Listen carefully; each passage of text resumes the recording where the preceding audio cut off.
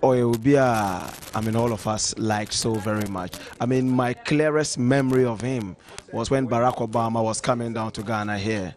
I mean, he chased me into the studio here. I was singing, Mama, Mama, come make a taco. You know, singing it. I did not know that it was live on BBC as well.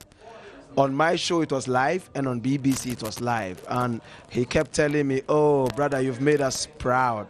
Oh, brother, you've made us proud. And when he was going, he said, oh, how do you find multimedia now? Is it the same as when I was here?